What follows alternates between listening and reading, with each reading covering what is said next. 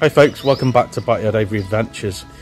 As you may know, we've been on a short break from any trips due to a family bereavement, but we're back at it. We are just about to do our first big birdwatch of 2023. We're going to head to Norfolk and hope to find some species such as shorelarks. Apparently there's a long-billed dorwitcher, a pallid harrier, Hume's leaf warbler, and hopefully some various other birds. Join us, should be a good one. It's cold. Hi folks, we've just arrived at our overnight destination. I can't remember the name of the place, but it's by the Wash and King's Lynn. It's late on, it's what, like 11 o'clock now. We're going to get our head down soon, and tomorrow we're going to start a 24-hour kind of birding challenge, try and get as many lifers as we can in 24 hours. So that'll be cool. See you in the morning. Morning folks. Morning. It's early. It's early, it is... What's it, 6:30 now? So I'd usually do a little video in the morning of me showing you where we stayed overnight, which looked pretty in the dark, although it was very frosty this morning. The reason I haven't done that is because we were woken up about 5:40 by a dog walker, and we were hungry and wanted to get changed, and it was really cold. So we're now at a service station. Golden Arches will do. Yeah, we're going to get some food, a cup of tea, and get changed and make a plan. So start twitching when it gets light. Look at us. We are at our first bit of twitching. Light's just coming up. I can't even remember where we are. Holme Dunes, I think it is. On a golf course. On a golf course, weirdly. Hunstanton Golf Course it is. And we're looking for apparently shorelark that are supposed to be here. But it's really cold. Hence the loud looking snuddy I'm wearing, and the Eskimo that's standing next to me. Let's see if we can find some shorelark. Although the light was pretty low, the shorelark was easy to find. Kaylee picked it out pretty quickly against the shingle and sand. Not the best footage, but a lovely bird. We battled the cold and we got the shorelark, just one of. I didn't get the greatest footage because the sun's not completely up yet, so it's a bit dark, but it's... Yeah, I'm trying not to fall over. But that is a lifer for both of us. Yay! Woohoo! So the next bird we're going for, in fact I don't know, we're going to have a look first. It could be either a Central Asian lesser whitethroat, I'm sure that's a subspecies, or there's a Hume's leaf warbler that is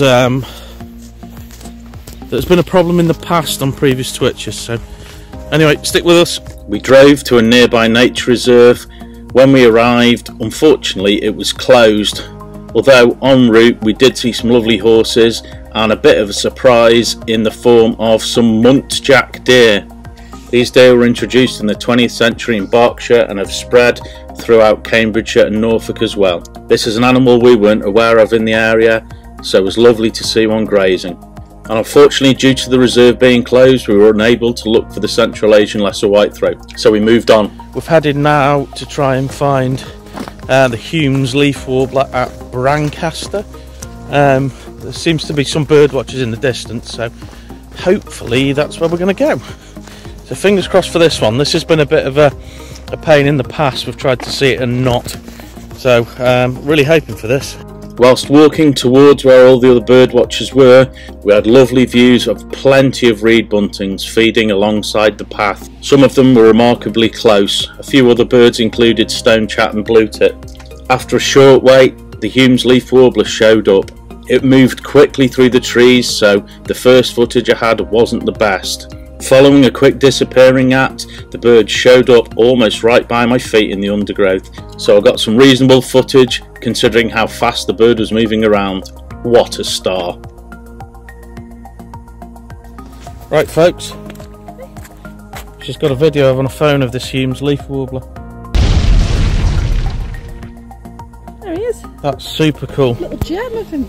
He started off a bit elusive but ended up quite showy in the end, so super happy. I'm hoping I've got some good pictures. We'll find out when I get home. Following that success, we headed to try and find some other birds, including a dorwitcher, a rare American wader that had moved on, and some more shorelark. So after a lovely success with the Hume's leaf warbler, we spent a couple of hours driving around trying to find birds that we couldn't find, and also trying to find some half decent food for lunch.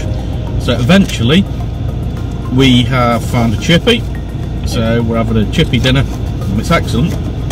That was on Wells on the Sea, wasn't it? Yeah. Really nice chip shop there, and we're gonna see if we can find either hen harriers or pallid. There has been a pallid harrier here, so hopefully that might show up. Wish us luck. Whilst parked up eating our chips, there was plenty of wading birds on the shore. Some of them got pretty close, like this lovely turnstone, and a little later on a wonderful grey plover. After we'd stuffed ourselves with fish and chips, we headed towards the place where the pallid harrier had been seen. Is it a particularly muddy car park?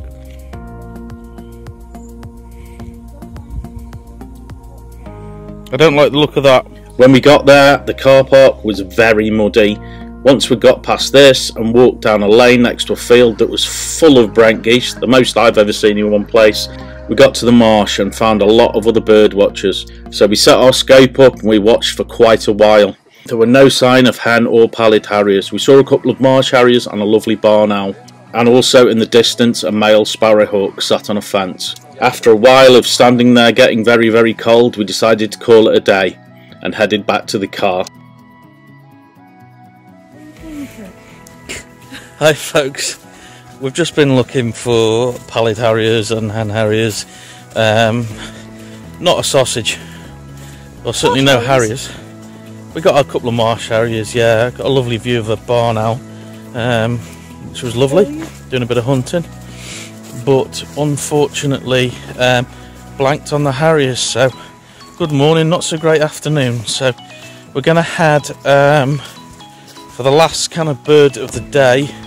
I'm going to go and have a look for a mealy redpoll, which is about 20 minutes away. Try and get there before it goes dark.